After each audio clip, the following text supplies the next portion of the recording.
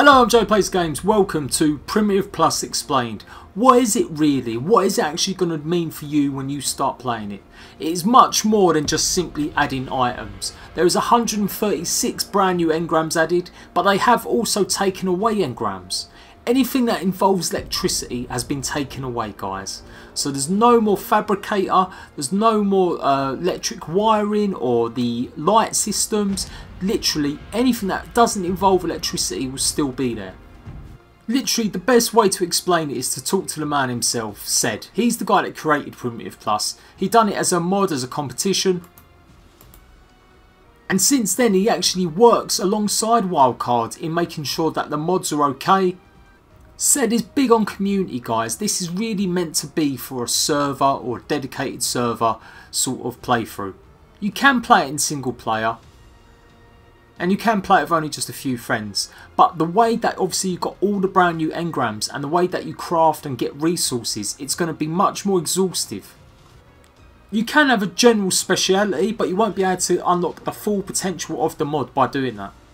He has planned specialisation, so if you do focus on one particular element, you will gain more bonuses in it. So like hunting will give you 10% movement speed. If you're into building, you'll get 10% crafting speed buff. Cooking, you'll get 10% food water decrease buff. And weapons, you'll get a 10% melee strength buff. He's also working on stuff for farming as well. And all of these come with advanced different tiers. Not too sure how these actually fit into the game just yet, whether or not it's something you'll choose when you're loading up your character, or whether it's something you'll activate after a certain amount of level points. Said the creator has been working on this since last August, guys. There are lots of new exciting additions added to it. You've got things like Miner's Cart, which can hold massive amounts of items. You've also got mailboxes. One of my fellow Dodo Loco members, Reaper from the Glowhoo Penguins, has actually done a tutorial on doing this. I think it may become redundant. Sorry, dude. You can see some of these pictures and that and exactly what's coming.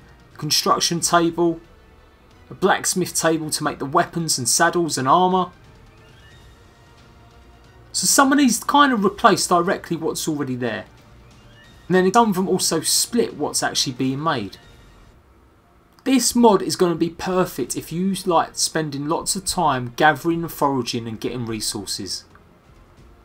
There is no new content with dinosaurs. In fact, it makes things even harder as there will be no platforms on dinosaur engrams. So you can ride your dinosaurs, you can literally get a saddle and put them on them. But the mod won't allow you to actually make or build any platforms on your saddles anymore. There are many resources that you'll get in the same way that you normally get them. By harvesting and gathering seeds, you may pick up things like coffee and fresh wheat. But the difference lies in how you gather them and what tools you use. The big addition is going to be obsidian items.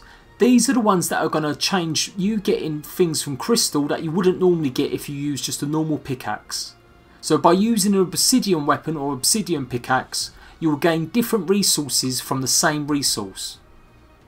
And there are brand new weapons added to this game. But they're very old school. I'm going to be doing a separate video showing you guys what the hit markers are and what they're like when you use them against a crash test dummy or maybe even some dinosaurs. It's going to be really interesting to see what kind of communities you can build in this. I'm hoping to do it with the Dodo Loco members. Maybe we can get a server going all together. That would be amazing. It is going to be a hard slog though, guys. You really are going to spend much more time specialising in crafting certain things. You can be a cook, you can be a hunter, you can be a builder, but you do need to focus more of your engram points and levels into that specialist subject. I can't wait to see what people are going to build for World Tours. So as soon as you get the download or get the mod, please start building and send me an invite to come check out your world or base tour. So I'm Jade Plays Games. This has just been a quick brief overview of what Primitive Plus actually is going to be like on the Xbox when it comes out on the 28th of July. Thanks for watching and I'll see you guys later. Bye bye.